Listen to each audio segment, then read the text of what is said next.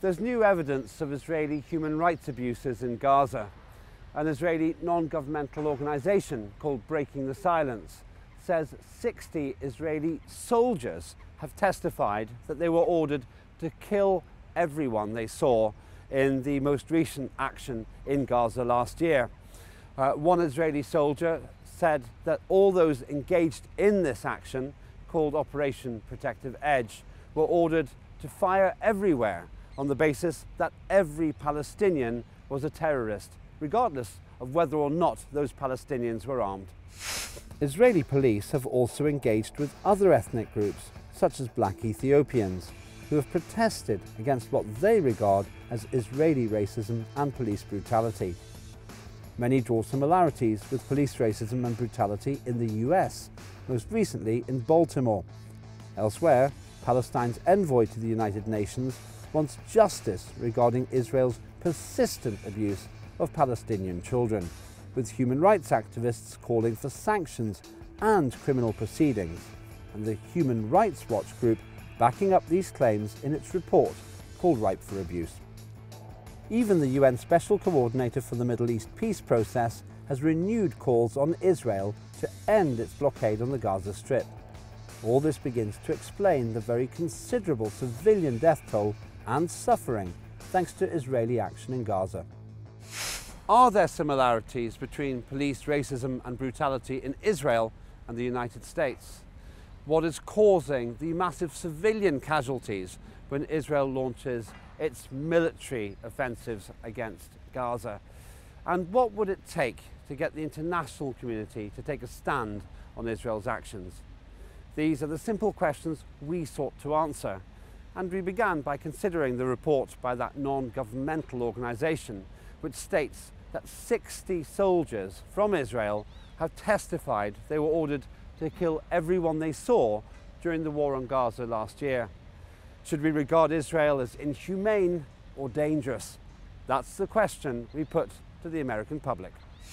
I just feel like war is bad to begin with. Like, there's no reason to, hurt anybody, or I don't feel like nothing's worth that, personally. Well, of course they're dangerous. They're soldiers, but it is a war. So I think that it is dangerous. I believe that according to the laws of war, the Israelis may have violated them if they had just killed people indiscriminately. And the answer is going to depend on the facts and circumstances of each case. If they were killing militants, then due to the fact that they were in a war zone, this is probably not in violation of the laws of war. But if they were just killing civilians, then that would be inhumane. I think it just has to do with being brainwashed, and just when there's a large leader just brainwashing groups of people and they think that that's what they're supposed to do. I don't know. I guess it's just a personal choice for each soldier. Based off of the sentence that you just shared, it sounds like there is some miscommunication within self-love. We really have to learn how to love ourselves. And the question is, how do you learn how to love yourself? Well, how would you want to love someone else that is related to you, that treats you good? Or how would you treat a young child? Would you do this to a young child who's new to the world and doesn't know anything about the world? You want to be caring and loving towards yourself first, so that you can learn how to do it towards others. Don't really know much about Israel, but I think in general that's not really okay to do. It's kind of wrong. I think that everyone should have the right to live, and that's just, I don't know. With so many Israeli soldiers adding their personal testimony about the shoot-to-kill policy in Gaza, should Israel primarily be regarded as inhumane or dangerous? We asked our experts. Well, this means that Israel is acting inhumanely and dangerously. I mean, Israel's own soldiers have testified that they were told to kill any Palestinians they saw in Gaza as a matter of policy, not just Palestinian fighters, civilians as well. And this is a clear, flagrant violation of international law. So yes, Israel is being inhumane and dangerous in its actions. Well, the latest report issued by an Israeli NGO, Breaking the Silence, testimonies collected by the soldiers show the grave violations of international human rights. And this also shows Israel's disregard to human lives. And I think what is more important is who gave the orders, the rule of engagement. The soldiers received these orders from their commanders. And I think the target of the Israeli military campaign against Gaza, whether it's the first, second, or third, is to destroy Gaza's infrastructure, to send Gaza back to the Stone Age. Israeli soldiers have also revealed their instructions were to shoot immediately, regardless of whether or not a Palestinian was armed. We asked the American public how they felt this might link with the high number of civilian casualties every time Israel attacks Gaza.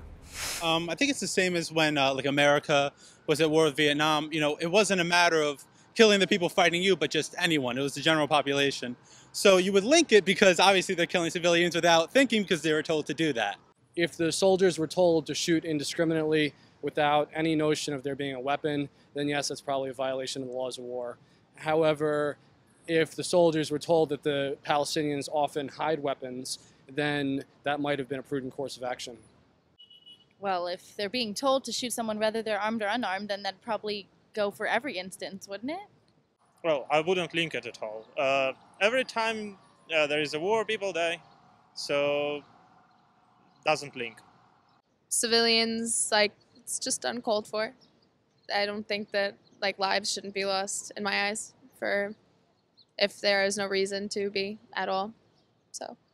Okay, if civilians being killed, it's never a good thing. Like, that's never right or okay. With a shoot-to-kill policy towards Palestinians, whether armed or not, what is the likely connection between this and the high level of civilian casualties? We put that question to our experts.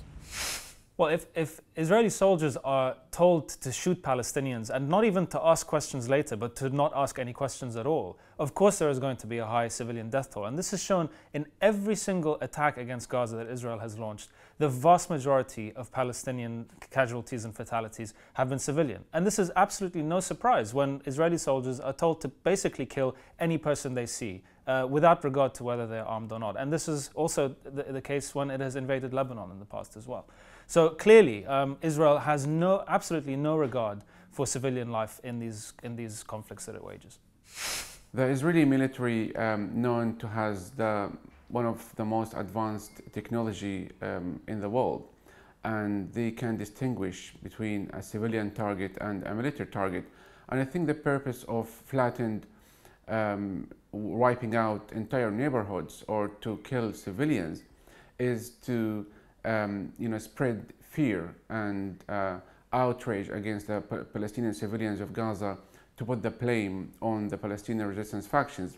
And I think also it's a heavy blow so that the Palestinian resistance factions could think again or twice before they could retaliate towards any Israeli violations or attacks. Israeli police have also clashed with Ethiopians who have protested against the Israeli regime's racism and police brutality. We asked the American public to consider what parallels they saw between this and police racism and brutality in the US. I would say that if a police force acts as a government force, it will have to do whatever government says. It's not good, it's not bad, it's just the way it is. But obviously, whenever you have a police that acts like according to some orders, they will do things that they are instructed to. So I would say that those are linked, but you cannot blame like people themselves, those police people. I think it's hard to see the difference at all. It's very clear. Every country has this sort of racist cops towards a certain group, whether it's, white cops on black cops on white men, it exists no matter what. So the existence resides in between one group, again, attacking another group because that's what they're told. They have the power to do it, and people are going to abuse the power when they have the chance. It's not right. We have the same type of problem here in America, where the blacks are allegedly being killed by the police at epidemic rates. And the only way that that's going to be fixed is through social change. And the same thing applies to Israel. I think any type of brutality or police brutality is wrong. I don't think that it should ever be used against anybody innocent. Okay, well, I know in the United States that there's a lot going on. This is a really huge issue for everyone. And I don't believe that it's ever right, but I also don't know how racial it is completely. Like, I feel that if someone was doing the wrong thing, the cop wouldn't just shoot someone for no reason. You're in a source of power, so you're supposed to protect. You're not supposed to attack the people that you're supposed to be protecting. So in general, that's just not okay. Given that Israeli police forces are clashing with groups such as the Ethiopians, we wondered if our experts could make a comparison of police racism and brutality in Israel and the United States. Israel should be punished for child abuse in the same way that any other country would be punished for similar violations. This is the crux of the problem, is that Israel complains that it is treated differently to other countries in the world, that people single Israel out for censor.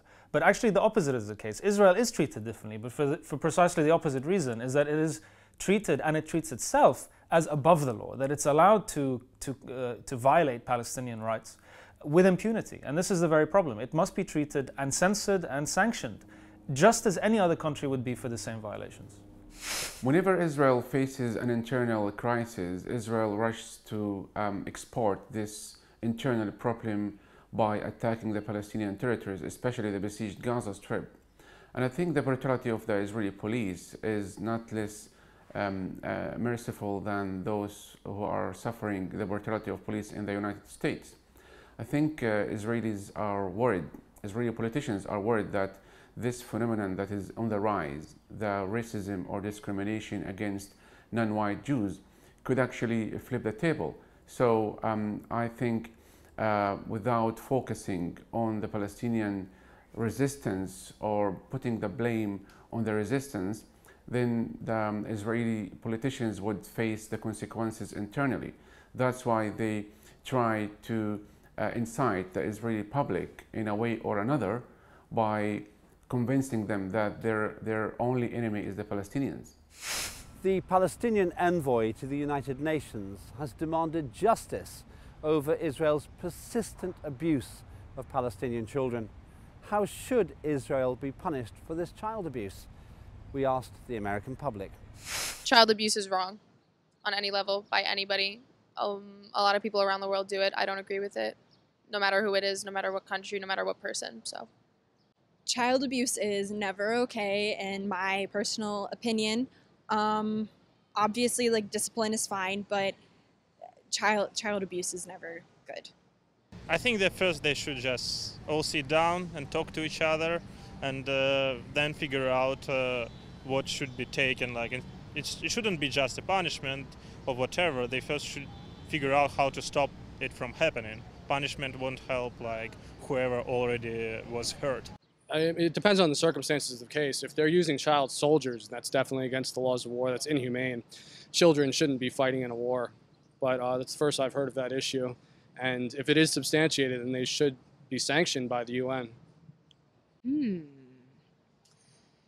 You know, I think it's just a question of how would you want to treat your own personal child. And as it relates to child abuse, are you abusing your child? Is this the way that you would want to be treated? You know, other countries, whether I'm right or wrong, I'm not really quite sure, have used child labor and abused their children. And I feel like being brought up in America, I've been lucky.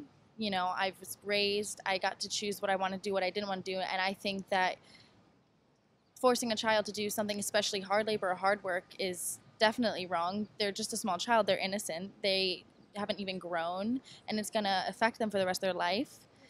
And, you know, it can scar them, definitely. They should be punished the same as anybody else who hurts innocent human beings, especially children. I mean, you know, if you're an adult, you probably did something messed up at some point to deserve some kind of something. But when you're a child, you know, they should be tried, or the people involved should be tried, and they should be jailed and sentenced to whatever I don't know Israeli laws, but I would assume that they would go to jail for a long time, as they should. What is the opinion of our experts regarding the persistent abuse of Palestinian children by Israel? Here's what they said. The problem with the blockade of Gaza is not necessarily that the international community is unwilling to stand up to Israel. It is that Israel's allies, particularly in the West, hamper any efforts to sanction Israel for the blockade. This means the US threat of vetoes in the Security Council. This means the US, Britain, Germany, other countries in the West particularly, giving diplomatic cover to Israel, providing military aid, economic concessions. All these things allow Israel not just to blockade Gaza, but to occupy and colonize Palestine with impunity. And until these allies are willing to say enough is enough, then unfortunately we're not going to see any action from governments. So what needs to happen is grassroots movements such as the boycott, divestment and sanctions movement against Israel, such as pursuing Israel in the International Criminal Court.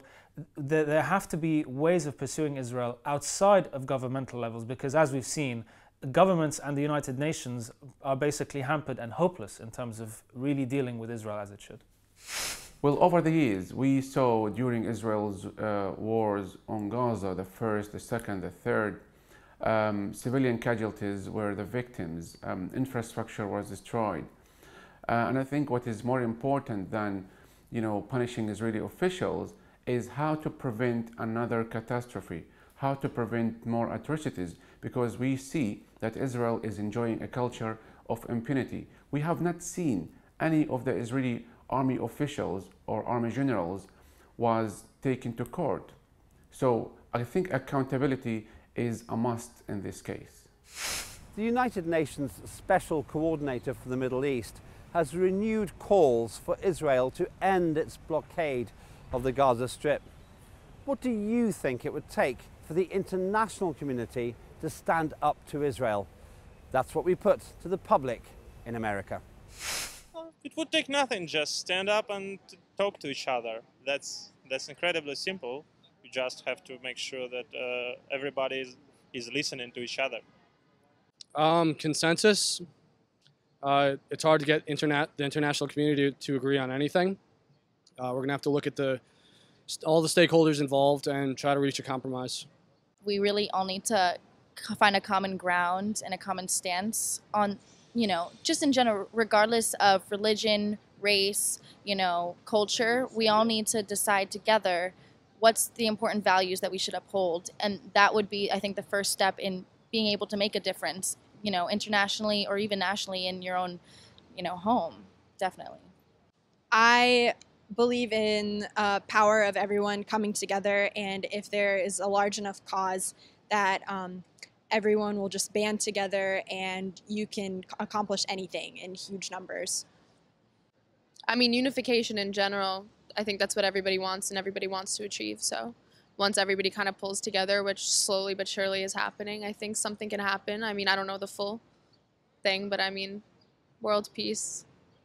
With calls from the UN Special Coordinator for an end to the Israeli Gaza Strip blockade, we asked our experts to speculate how much more needs to happen before there is an international response to Israel's actions. It's easy to draw parallels when you see on television, for example, white police officers beating and oppressing black protesters. The thing in Israel, though, is there are different tiers of racism. You certainly have racism and discrimination against Ethiopians in Israel. But that isn't as bad as it can get because Ethiopians are Jews in Israel. So that's not the worst of it. Worse than that is the discrimination suffered by African migrants because they are not just black, but they are not Jewish. And the worst of the worst in the eyes of Israeli are Palestinians. They face the worst level of discrimination. So you have different tiers of racism. And while Netanyahu has come out and said, well, we have to stop racism, he really means just racism against Ethiopian Jews. He would not say this in regard to Palestinians because he's in charge of a government and previous governments that actively pursue discrimination against Palestinians. As the siege on Gaza enters its 8th year in a row, the people of Gaza are still suffering due to the silence of the international community, the conspiracy of silence. The people of Gaza are dismayed by the apathy of the so-called international community. They blame the United Nations for not taking serious action on the ground to prevent Israel from continuing its attacks against the Palestinians, to force Israel to lift the prolonged siege. And I think the people of Gaza also put the blame on regional countries for not intervening to put an end to this suffering. The goal of Israel's siege on Gaza, the naval blockade, the land blockade, the air blockade, is actually to force the Palestinians to raise the white flag and to convince them that it is the Palestinians that should be blamed, not the Israelis. Now, Israel controls Gaza's airspace, territorial waters and border crossings and restricts the imports into Gaza. For example, the reconstruction of Gaza has not started yet. Tens of thousands of residential homes have not been built yet, and this is due to Israel's refusal to allow enough quantities of cement. So it's a way to break the will of the Palestinians of Gaza who resist, who fight for self-determination, who call for the right of return, who call for the release of Palestinian political prisoners, who call on, they are calling for civil rights. They are not calling for things. Nowadays, people are suffering from frequent power cuts. The water in Gaza is not suitable for human consumption. Poverty, unemployment is very high. People live in the world's largest open-air prison. And I think the siege has failed to fulfill Israel's goals. People are still persistent, they are still steadfast, they are struggling, all attempts imposed on them to submit. And the wars in Gaza, the first war 2009, and the second 2012, the third 2014, and who knows, it could be a fourth war. So all these attempts have failed. The Palestinians of Gaza are still there. They live in their territory. They refuse to leave their territory to become refugees again, like what happened in 1948. And I think those who impose the siege of Gaza should reconsider their stance, rethink twice before they, stage another attack again in the future. Aggressive military action, the indiscriminate killing of civilians, abuse against children and racism are all things that would make headlines in almost any other country. But when it comes to Israel, it seems the world is intent on ignoring these breaches of human rights. How much more will Israel be able to do before it is challenged by the international community? Sadly, the answer is measured not so much in unjustified days of strife, but rather in the tragic death of innocent Palestinians.